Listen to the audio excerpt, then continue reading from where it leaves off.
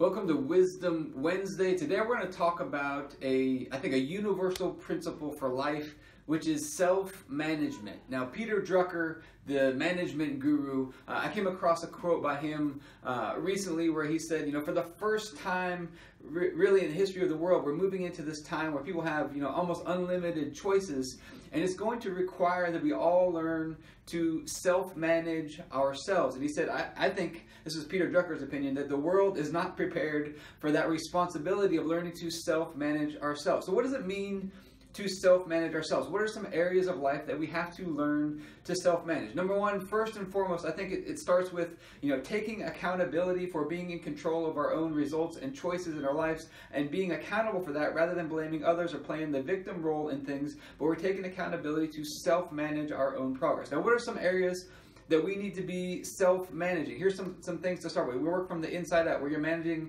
your own spiritual life and your mindset and your emotions, to be willing to say, you know what, I can choose to think differently. I can choose to respond emotionally. I can take charge of my mindset and emotions, and I can make course corrections. I can self-manage and to learn to make adjustments. I think one of the biggest key themes in all of self-management is the ability to self-correct, the ability to self-navigate. When you find that you're off track, that you get back on track and you self-navigate back onto the path. It's the ability to take initiative. It's to be internally motivated. Think externally managed. Someone's trying to reward you and push you along and prod you along into higher and higher levels of productivity and performance.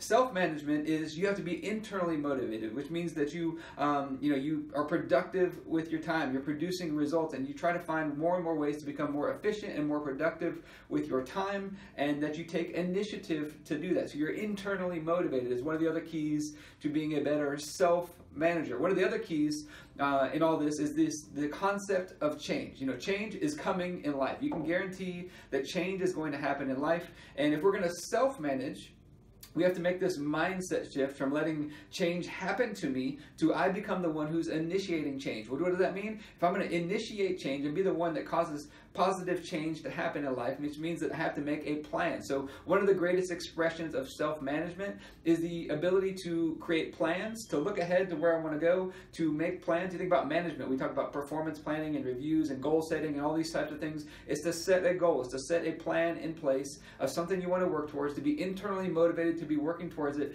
and to begin taking action working towards it without anyone else prompting you to necessarily have to do so. And it's the ability to course correct when you get off track towards moving towards that plan. These are some of the greatest ideas when it comes to self-management. It's the ability to control our own thoughts and emotions and be accountable for our own results when it comes to health, money, business, all the different areas of life. We're accountable to ourselves for our own results. We're internally motivated. We initiate change. We're productive and efficient with our time, and we have the ability to look ahead, to create plans and to create action steps and to walk out those plans and to learn how to self-correct and to self-navigate when I get off track with those plans. Now, if you are wanting to learn more about this idea of self-management, I have a program called 40-Day Refresh. We talk about getting clear, getting things in order in your life, and getting things clear to become a better self-manager, to get plans in place for moving forward. And we have develop a one-year plan for moving you forward. We try to get you crystal clear on exactly where you're trying to go, the changes that you want to create in your life, and then develop a plan for moving forward. We've got a process